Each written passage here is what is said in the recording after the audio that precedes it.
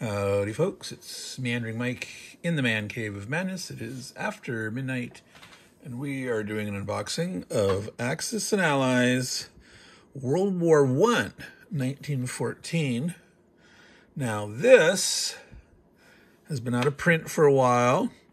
The prices have been crazy. The Avalon Hill version, Hasbro, etc. But as the Avalon Hill imprint, prices were like up to $300, $400 on Noble Knight Games or eBay or whatnot. And, you know, there's a fair number of copies out there available for sale.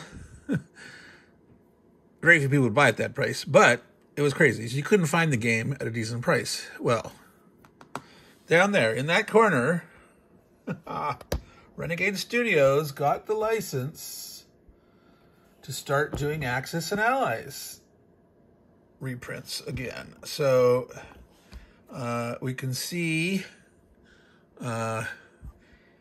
here that this is going to affect the price dramatically, because you can get this for $100 off the Renegade website. There are vendors out on eBay right now that are selling copies of this for like $112 with free shipping. So I did a pre-order of mine. I just got mine today. So let's go ahead and open this guy up and see what's inside, because I never bought one, because by the time I got interested in getting back into Axis and Allies, the prices had gone crazy, and I refused to pay $300 for a game like this. So, alrighty, so the shrink is off the back. Let's flip her over, and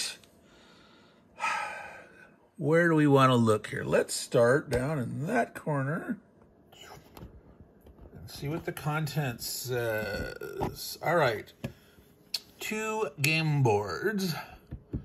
So it comes in 2 pieces, 406 plastic pieces, 120 national control markers, 190 plastic chips. You put the chips underneath the units to represent stacks, bigger stacks. 8 national storage boxes, so the little trays are boxes for each. 8 of them. All right, so 8 different player positions. 1 general storage box, a battle board, 1 rule book, and does that say 36 dice? That says 36 dice. They don't want you to have to skimp. They don't want you to have to, you know, everyone pass them around. They want everyone to have, you know, if you had 6 players, you could have 6 dice each, or you could, you know, have 5 dice and have a pool of extra 6 if you need to. I need to roll 12 dice for this battle, or some battles can get kind of big. All right, so it's an interesting perspective here on this map. So diagonally appears to be the north-south. I'm going to have to zoom out even more. Yeah, to get this. Now that's too much. So north to south, here's Scandinavia up here. So the Russian Empire here, Ottoman Empire, Middle East. So obviously we have Austro-Hungary here, and Germany, France, Italy, Britain. There are various African colonies. So this does not include the Pacific. There was actual fighting in the Pacific. The Japanese entered the war on the side of the Allies and grabbed the German possessions that they had. They had some islands out there in the Pacific, and they had one like land port somewhere, some little enclave, and it makes sense in a game like this to exclude that, because you need so much more real estate for the board, and it was kind of a minor sideshow, so that makes sense. So let's actually get inside and take a look. Oh, look real quick here. 4 to 6 hours for 2 to 8 players, ages 12 and up. Yeah, Some games can go longer than that. In general, my experience with Axis and Allies. All right, let's get my fingers under the edges. Oh, it's coming up nice. Yeah, that was nice and easy. I'm not going to put that back there, even though you get to see it. That's going to take up too much space. So I am not going to do that. All right. Okay, it's nice, colorful paper. It's not glossy. It's matte finish. I mean, it feels nice and smooth, but it's not a high gloss paper. All right. I don't really like the kind of khaki tan. It's a little too much. I'd like it a little lighter color for a little better. I mean, this isn't too bad, but like here, this makes it a little harder to read the smaller font. Here, like this box here is colored, but this particular font at that size, it almost looks like the font's bold. It's not too hard to read. All right, so the total pages of this rule book come in at 24, including the back cover, which is just credits, and the front cover. So 22 pages of actual rules. Designer notes at the very beginning. That is very interesting. Normally they're at the end. A table of contents, components, how the war's won again. Always good to put victory conditions early. The combatants set up spaces on the game board. Political situation, order of play, 5 phases, and then winning the game. So coming back to, okay, now that you understand all the nitty-gritty stuff, let's go back over the end game, the victory conditions that we sort of generalized up front. There's game components. That's a nice picture and list.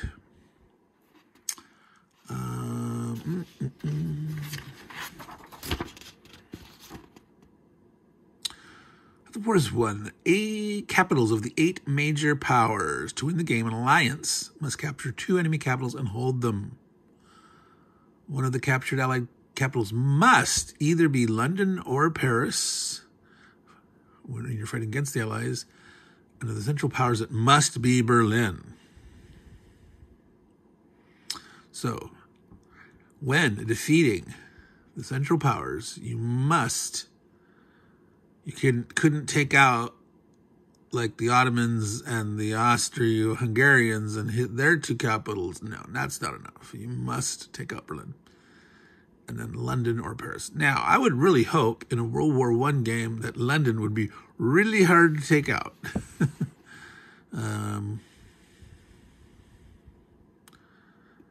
Paris makes more sense, but all right. So in the 2, 3, 4, 5, 6, 7 player game, it tells you which. So like they're leaving out one person here who is missing. Oh no, error. So in a 7-player game, I don't know if you can see that. Is that too small? Am I zooming? I'm going to go to 1 times mag. All right. The Russians and the United States played together, which means United States comes into the war very late, and Russia can be leaving the war very early, or not very early, but so that makes sense. 6-player game. France and Italy are together. 5 players. Austro-Hungarian and Ottoman, which makes it picking on.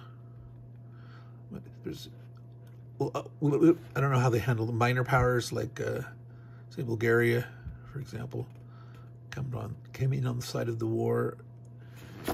Central powers, Romania comes on the side of the Allied powers.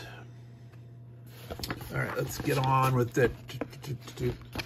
Starting income, what their colors are, their symbols, the chips, production chart, which is just a number, a tracker for a number. I'm not sure why you call it that way. A chart. IPCs, yeah, industrial production credits. Mobilization zone. That's basically your force pool. How much those different things cost. 3 artillery, 4 tanks, fighter, of course. I'm assuming you gotta wait for tanks to show, because this does start in 1914. They didn't have any tanks at the start of the war, so. Sea zones, islands. A sea zone can contain more than one island, but each is considered to be one territory with its own name and national emblem. Islands that have no name, label, are not game spaces.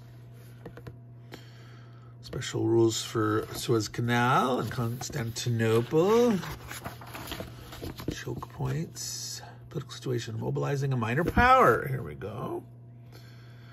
Serbia has no standing army to defend itself. Well, that's weird. Because they held off Central Powers for a goodly long time for their size.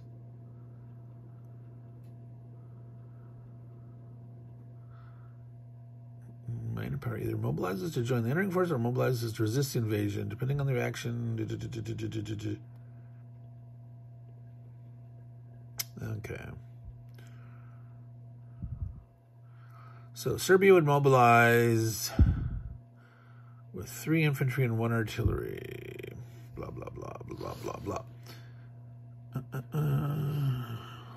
United States isolationism, optional Russian Revolution. All right. Purchase and repair. Oh, that's right. Battleships like can get damaged.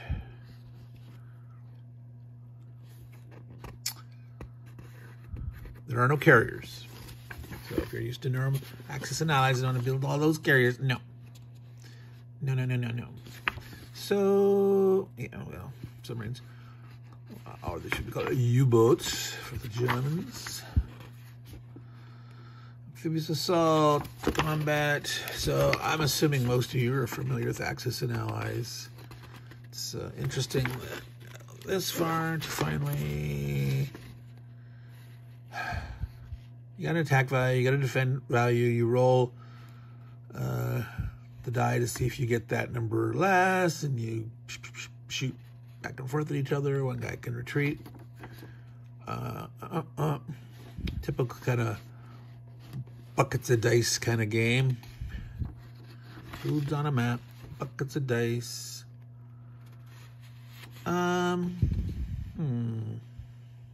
Multinational forces. Now that's interesting. I would have thought, I would have expected to see like an example of the combat spelled out here. An example. They fire, they remove casualties. Yeah, how about an example?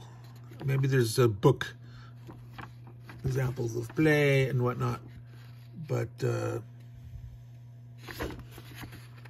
I don't see that. That is bizarre to me. That I mean, again, it's relatively simple, but for the kind of audience that this is geared towards, for more newcomers to war games too. I mean, again, many of us would laugh if calling Axis Allies a war game. It is a war game. This is an advertisement for their Transformers and G.I. Joe game. So this is the battle board. It's showing what their attacking strength is, or defending. So between attacking and defending. So like infantry defend on a threat. See that they're upside down. Infantry defend on a 3, but they attack with a 2. And tanks here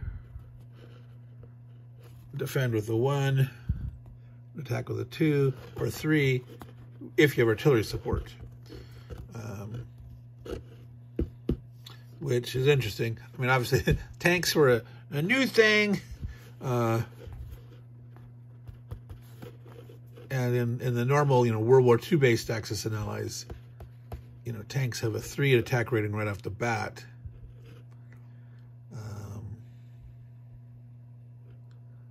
Wow. Infantry have a 3 defense. I'm pretty sure in the original Axis and Allies, infantry only had 2. And they had a 1 attack rating. So, I don't know. Has things changed so much since I've been gone? But yeah. I would have expected to see a little illustrated example of play in there. All right, those are the control markers. Now here's the maps, the map sections.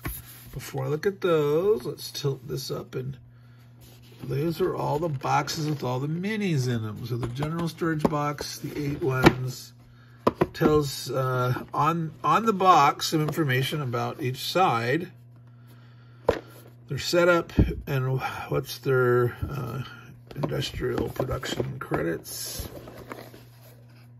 United States, pretty simple. They don't come on until much later. The British spread out all over the place. 30. 14. Yeah, Italy's kind of small, not very powerful. Ottomans, 16, 14. So yeah, so if the Russians have 25, they're not going to be spending much against Turkey. 26, 30, 35 for the Germans. Wow. All right. So I want to take a quick peek at what's in the general storage box. Wow, they're there, man. 36 dice. So personally, they should have at least 2 or 3 different colors of dice, because it's much easier, in my mind, to be able to roll. And you can roll, like, well, these are the guys with the 2 strength, and these are the guys with the 3 strength. You can roll them all at once. And know that, okay, I knew that these needed a 2 to hit, these needed a 3 to hit. All those tippies. So I will supplement this with dice of different colors, so you can make it a little easier to speed up the rolling. Rolling. All right, so again, this is this weird diagonal board. I don't know how I'm gonna easily show.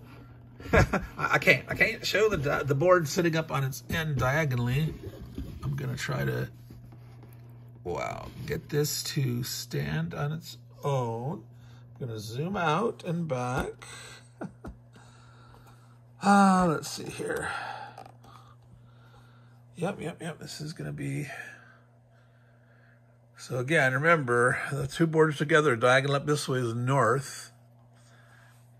And they've really stretched the projection very wide across the middle of Africa. Which, Africa is quite big, and our typical Mercator projection that you see on maps overstates the northern hemisphere, understates Africa, but this projection still, that's the width of that is way off, but relatively so. It's that is Africa there underneath Spain, Gibraltar, and sorry about that. And way over here, where you've got the Middle East, that's Egypt is bumping into it, but the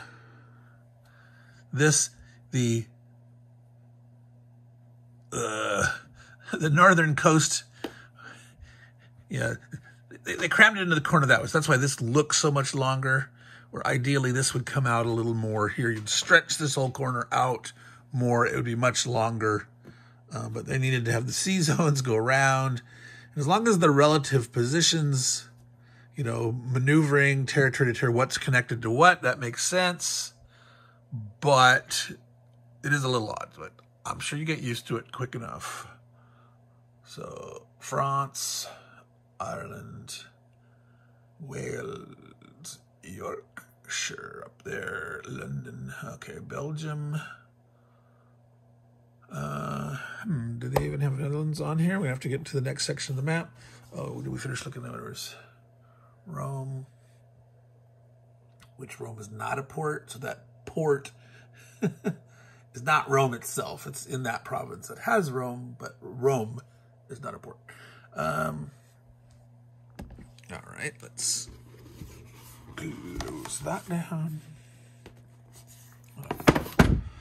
Actually, I shouldn't. Well, yeah, I want to open up at least one of the boxes, the pieces, to take a look at that. All right, let's get the next map section up there. All right. So, does that make it better for you? I tilt it like that. Is that? So, Scandinavia, which didn't really get involved. Finland was occupied by the Russian Empire, as was Poland. So that's all part of the Russian Empire at the start. So Prussia, Silesia, Berlin, Kiel. Now, when was the Kiel Canal built? Was that not in place in World War I? That I do not know. I do not remember when the Kiel Canal was built.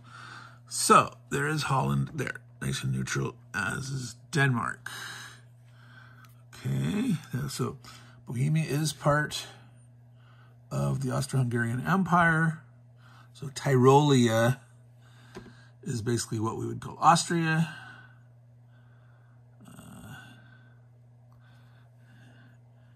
With Vienna, which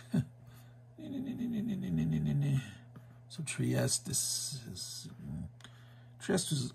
actually a little closer to the actual Italian border.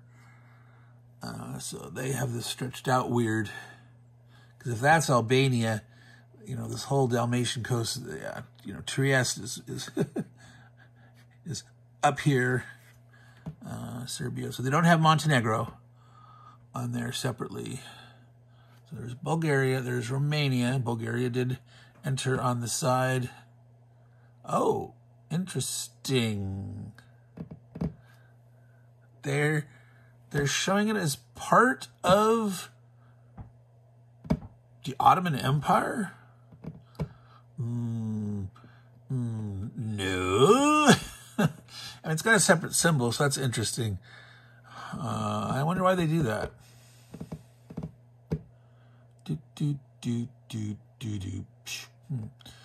And yeah, Romania here's this book, which they do, but it wasn't like 1916 that Romania came in.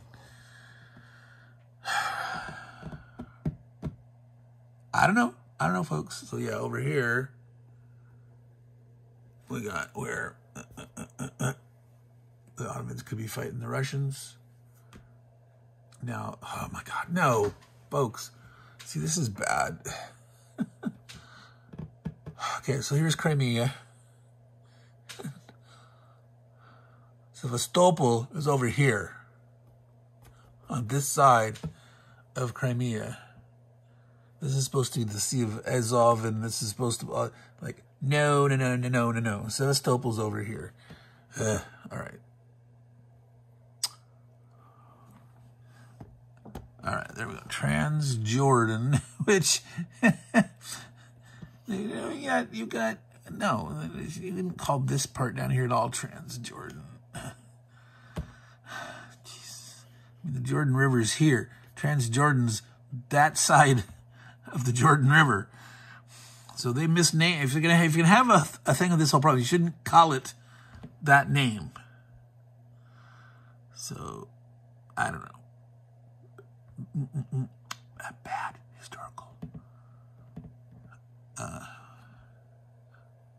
Himalayas. Impassable. That sounds good. Yeah, no one was going over there during World War I. All right, folks. That's that map. I got some pet peeves there. I'm in the minor disagreements with their I didn't mind the stretching things, weird things, but don't put Sevastopol way over there. Don't call that province Transjordan. So let's look at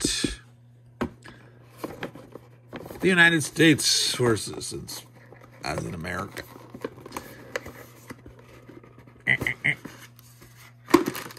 All right. Let's handy dandy. Now this is a case where scissors would be much better. All right. Of course, I picked a very dark color, so the contrast. All right, so now you probably can't see that. That's a problem. I'm going to tip this up, put that underneath.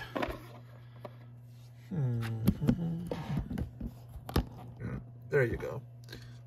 Now, so that'll get some.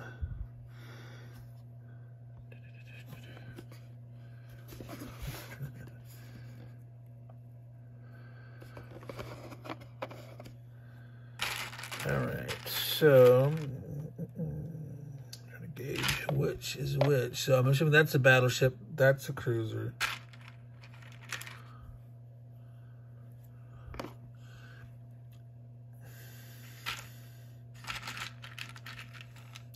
Is that supposed to be a transport?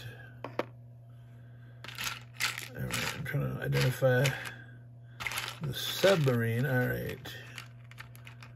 No. Cruiser. Ah, here we go. No, that's a tank.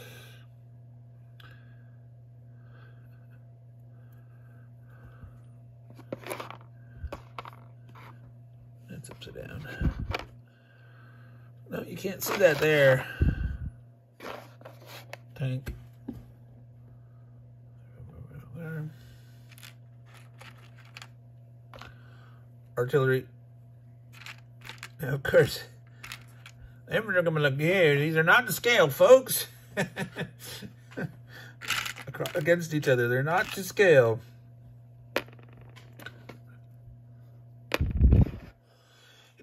There's your air. Now, so they don't have separate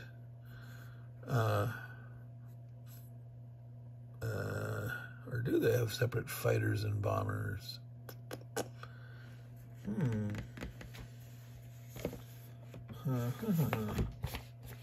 Where was that?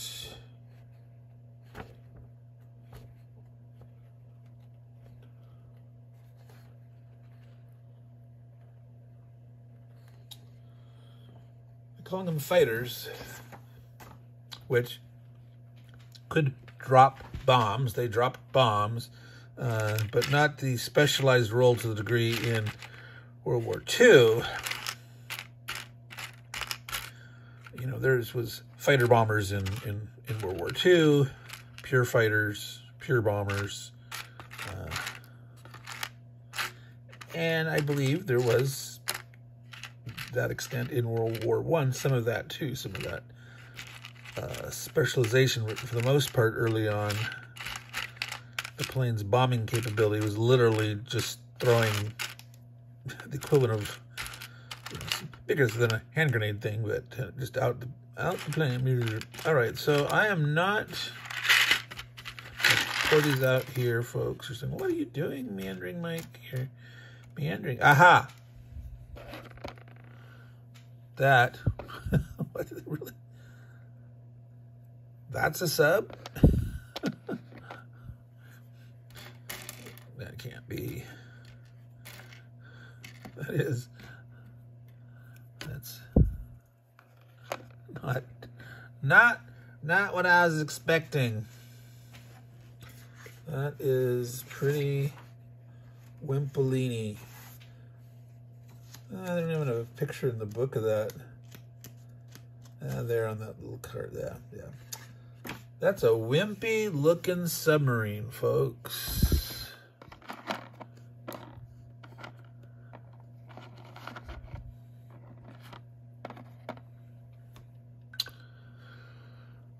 Not sure what to say about that. I don't mind the tanks. I don't mind the infantry guys, the planes, the artillery pieces. Even though, I mean, I wonder, yeah. There's many varieties of designs of tanks. I don't know if different nations have some different look to their tanks or not. I'm not going to dig into that until we're already at 30 minutes, so I wanted to keep this to under 30 minutes, but, you know, as Meandering Mike goes, Meandering Mike meanders. So,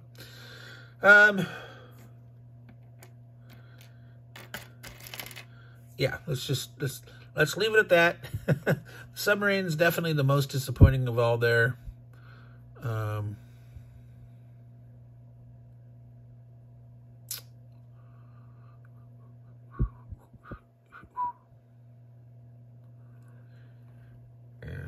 Yeah, so there is not another booklet. So there are no actual example of play. There is no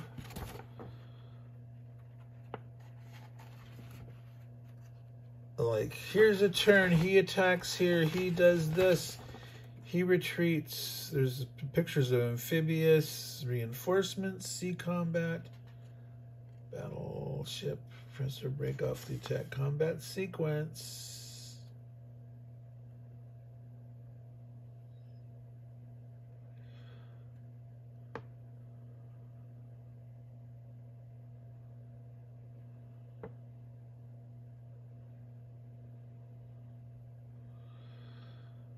Wow.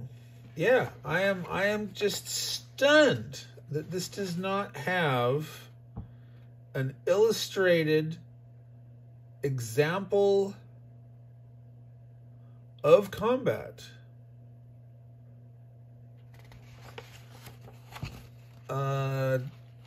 Just stunned. Just stunned. You're looking there saying, what's going on? I mean, I'm looking here through the whole thing, the order of play, the movement phases. You know, talk about the land units, the fighters, the sea units. Okay, given all those details, the general movement rules, conducting combat. You know, it's I gotta zoom out. You can see a little better. That's not working for me. You know, but there's not actually a description of an actual battle.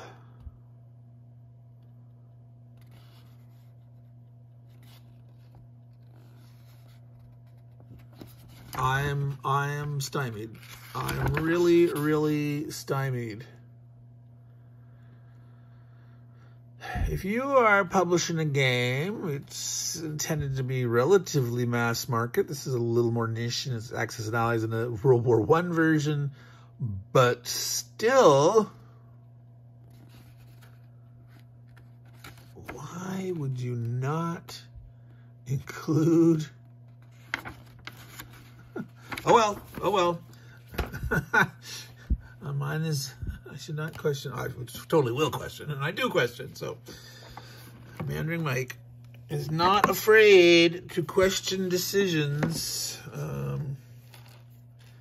Yeah, it's silly. All right, Meandering Mike, Man Cave of Madness, I'm gonna call it here. I am excited to get this. Don't get me wrong. I thought, like, oh my God, I'm never gonna pay that much. I'll never get a copy of the World War I version. So I'm happy that they republished it, and all those people that were trying to hang on to their copies, you know, well, sorry folks, you got greedy, and you could have sold them a long time ago if you had dropped your price. There's people who would have bought it, you know, even if it was, you know, still like 150, but you asked 300. And now people are going to get it for 100 or 112 shipped. I don't know. There could be other. I mean, that's just what I just found in 5 seconds of looking on eBay. Like, boom, right there. Here's a seller that had 10 or more copies, $112, free shipping, you know, in the U.S. So cool. Anyway, that's Axis and Allies. Let's see here. there. World War One.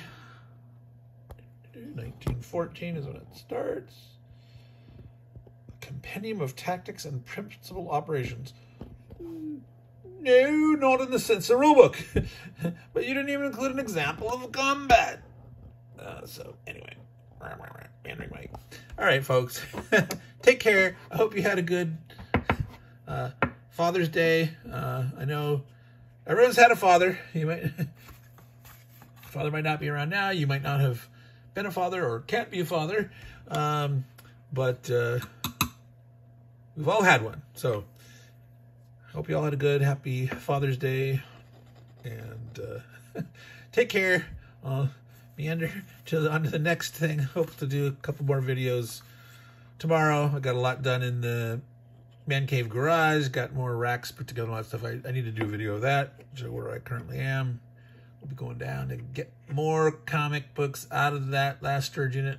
Hopefully can close it down by the end of June. We will see. So anyway, all you good folks, take care. Relax through the rest of your June. And ciao.